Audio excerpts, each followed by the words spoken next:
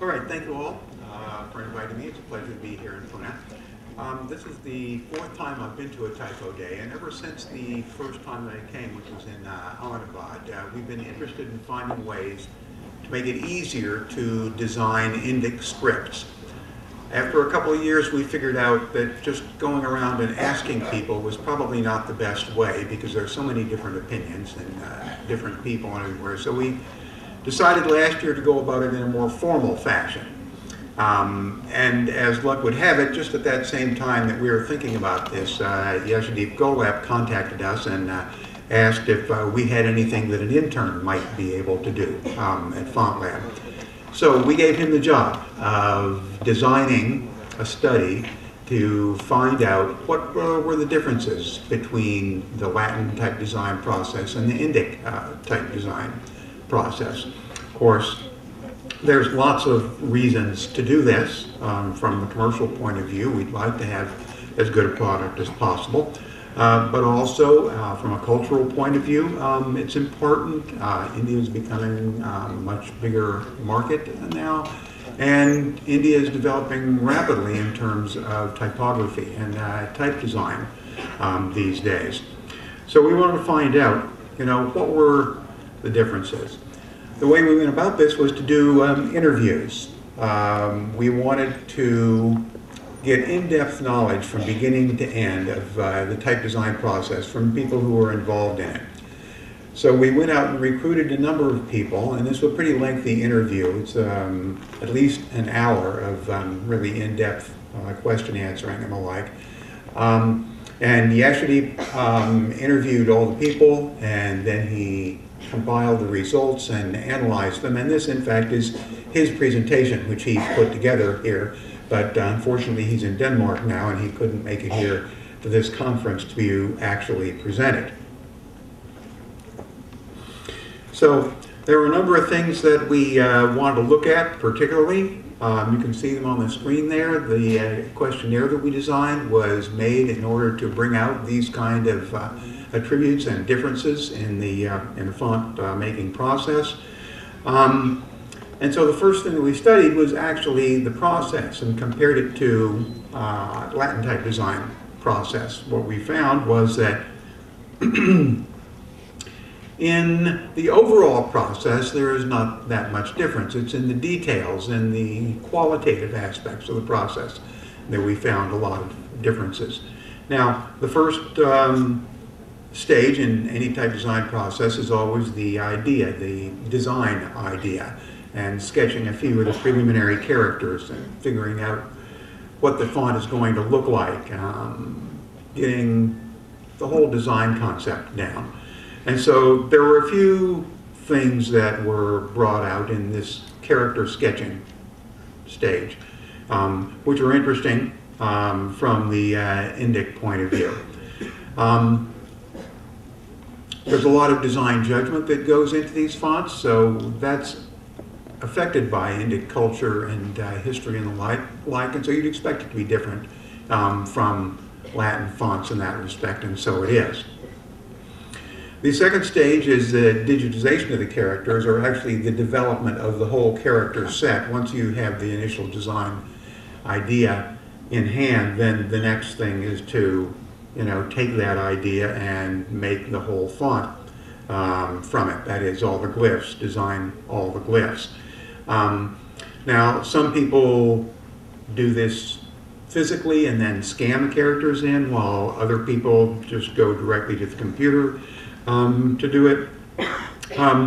But in either case, there's a lot of things about font proportions that are different between Indic fonts and Latin fonts that need to be taken into account here that we found out. And rhythm, spacing, balance, access, all those things also tend to be different in Indic fonts than in Latin fonts. The third step is developing all the glyphs. Once you've got your glyph set decided on, the design idea, then you need to really flesh it out, get all the different details in. Here you have to decide how many glyphs there are going to be in the font. While an Indic open type font generally has 600 to 1,000 glyphs, that's not all that different from a good decent commercial Latin fonts. So in that case, things are pretty much the same, but they're different in terms of things like of course, the completion and the glyph set and how much time it takes and how much work it is to define those glyph sets and define the glyphs, develop the glyphs. And one of the reasons is there's so much more spacing and kerning, it seems, that have to be done in Indic fonts as opposed to Latin fonts. And one of the things we found is that maybe the tools aren't quite up to snuff for Indic fonts in this regard. The letters tend to be somewhat more complex than than Latin characters are. And the Devanāgarī typefaces have more than 2,000 kerning pairs. That would be quite a lot for a Latin font to have.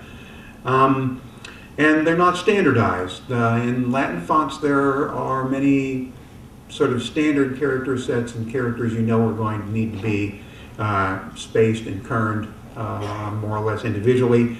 And that's not nearly as efficient to do in an Indic font as it is in a Latin font. And this is the really big difference in the process part here is the OTF development, because there's not much that really needs to be done in terms of OTF development in a Latin font. There's lots that can be done, but it's not absolutely necessary for the font to be a good font, depending on what you want it to do. But in Indic fonts, it is absolutely necessary, and there's a lot of work that goes into this particular step in the process. And in fact, Indic fonts consist mostly of the things that are added in this process, things that you don't find in Latin fonts at all. So these kind of things we took a close look at, and the way that they were done, how the glyphs were managed, the various processes that were involved in this particular step, so forth and so on, because this is one part of the process which, while it's the same as Latin, it's qualitatively a lot different. It's much more time-consuming and difficult than in Latin fonts. Then there's the hinting process, also fairly difficult in Indic fonts compared to Latin fonts. Here, especially fonts developed again for low-res applications like television or low-res screens and things like that. You may have to do a lot of hinting for these.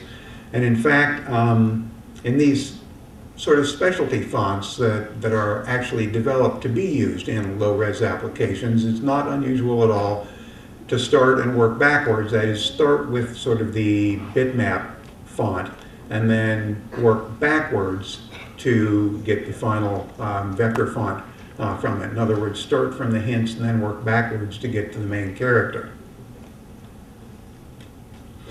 And finally, there's a testing phase.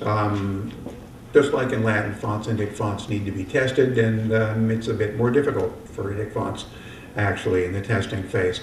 There's a lot more things to be tested, and one of the things we found out that was that the software, again here, wasn't quite up to the task in some respects. So font designers need their own customized testing files here, and we found out that people prefer to be able to test multiple things simultaneously, which is not really very easy to do in current software. So as you can see, during that process, this process of designing an Indic font, there are lots of technical challenges.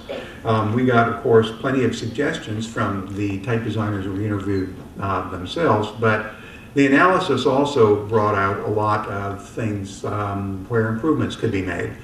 Notably, the font info panel, especially about the metrics, vertical metrics, and things like that. This is pretty technical, and not many people really understand this, and especially in respect to Indic fonts, not many people understand this.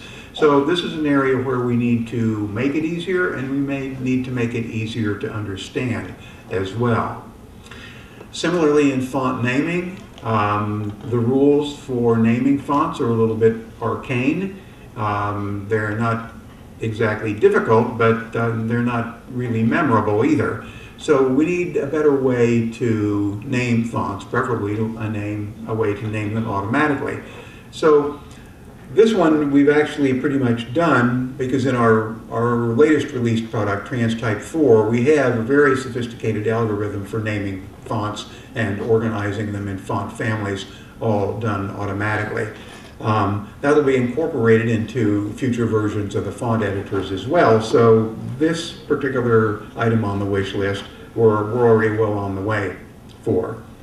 In the font table, we found that Indic type designers really like to have many different ways to organize the glyphs or the characters.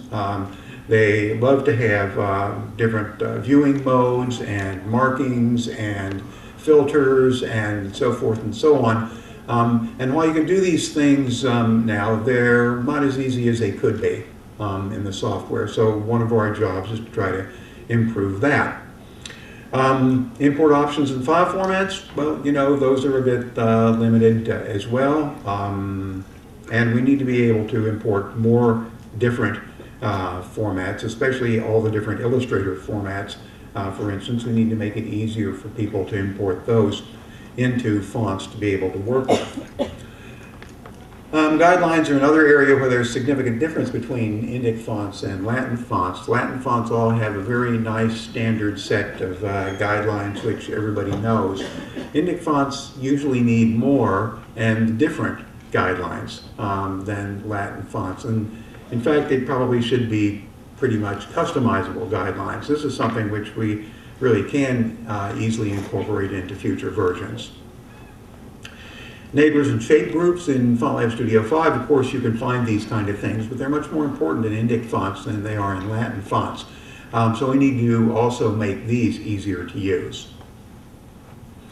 And multiple layer editing functionality. We don't really have this in Fontlab right now, but some designers, it seems, like to do a lot of things in different layers, especially for these rather ornate hand lettering or signage type fonts that they make. We have a couple layers in Fontlab Studio now, but they're not really set up like Illustrator's layers, for instance, to do entirely different things, and each one has more or less dedicated purpose right now. And then there's Python scripts. There are a lot of little tedious things that need to be done in building a font. And so lots of people had suggestions about, you know, what could we just write a Python script for to run real quick to do these kind of things.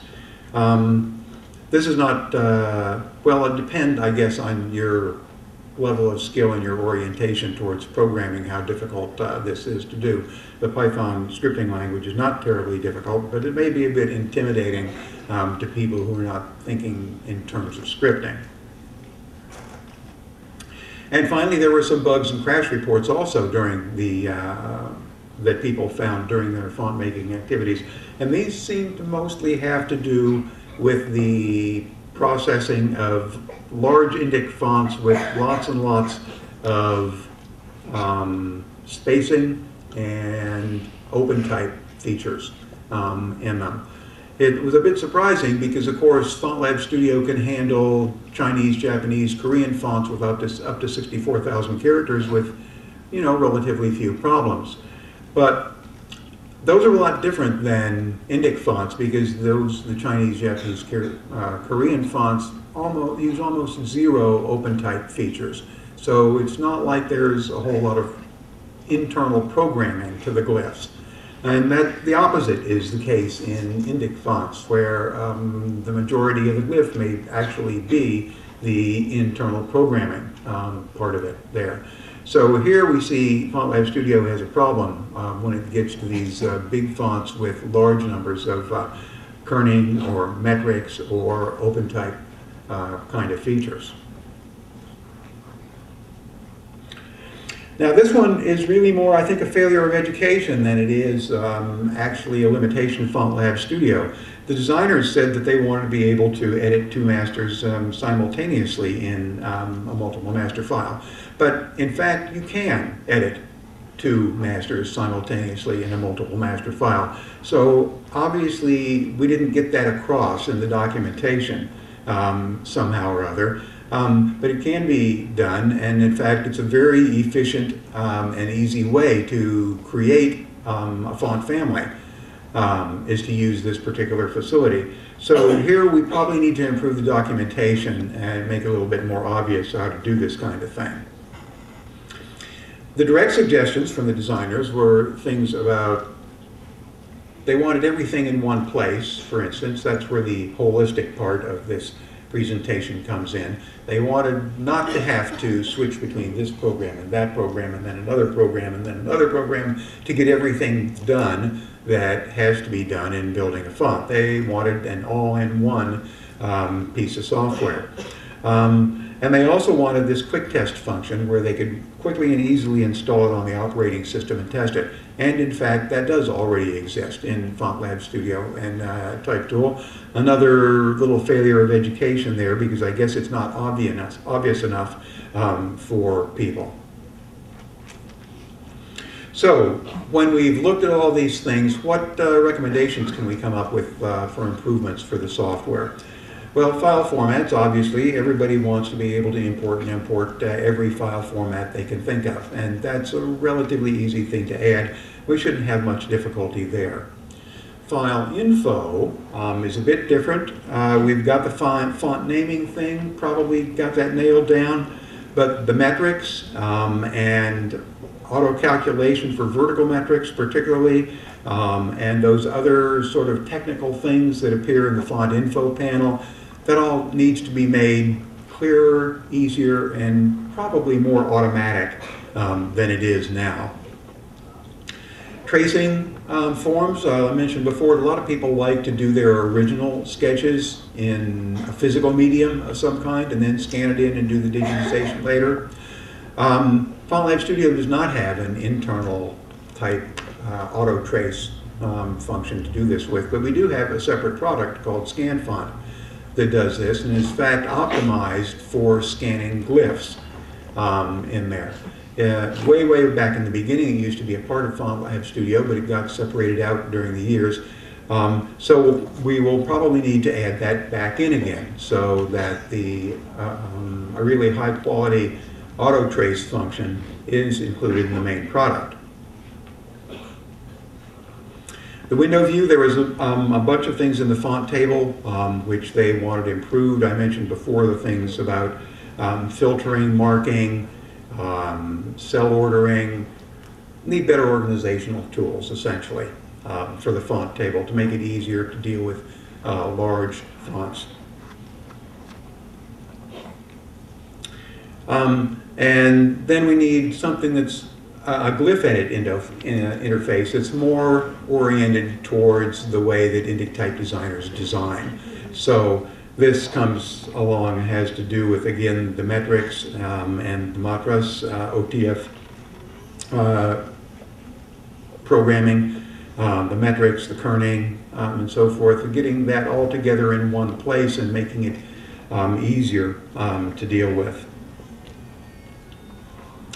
Glyph window view again here, the quick function, we already have that, but shape, group, and neighbor functions, multiple outline layers, guidelines that can be custom named, all those kind of things need to be added to the glyph window. And for testing, we need to have better ways to print out tests. Now, a lot of these actually are in there, but some of them need to be optimized so they work better for Indic type fonts. Of course, they were designed originally with Latin fonts in mind, and not particularly with multiple master fonts in mind. So while multiple master fonts aren't used commercially anymore, that is, there aren't applications out there where consumers, end users, actually use multiple masters fonts. They are very much a good design tool, and Fontlab Studio will continue to use them and improve on them. And these are some ideas that people had about ways that could be improved as well. Metric panel, They really wanted, again, in the sort of all-in-one idea, they wanted to be able to do metrics and kerning and maybe the OpenType feature previews, things, all these things in one place, rather than having to switch back and forth between windows. Weight interpolation and other things also, same sort of thing. This is the multiple master thing again. Need to make it easier to use the multiple masters, to learn how to use the multiple masters, improve the documentation. And then the built-in Python functionalities. There's, you know, a reason why Fontlab Studio has a built-in API for Python. And that's so that users can write Python scripts. So for these particular ideas, we'd like you out there, especially the students out there, to take an interest in these particular things and many other possibilities as far as Python scripts are concerned. It may be a little intimidating at first because it's writing in a scripting language. It's not drawing things with a pen or with a computer tool. But the rewards are really, really quite astronomical if you can think about how much work you can avoid by just writing maybe a Python script that's 10 or 12 lines long. Python is a really easy language to learn. The documentation for it is all over the internet. It's been stable for many years now. The specific documentation for using with Fontlab Studio is in the Fontlab Studio manual and in the Python page on our website. So for these particular ideas, we'd like to throw this one back out to you out there and have people out there develop the Python scripts. Don't wait for us. Don't be bashful. The tools are all there. Why don't you just go ahead and do it? Finally, the OTF features. OpenType is a very, very important part of Indic scripts, Indic fonts, and we needed really to improve the development tools that we have for that. Again, it'd be nice if we can do the GDEF, GPOS, and GSUB tables a lot more intuitively, visually, and the like. And testing them also can be made a lot easier, and so that's also part of the program. So at this point, I think I'm pretty much close to the end. I'd like to play a little video that Yash made up to talk about these ideas for the new design interface. Let me see if I can get it here.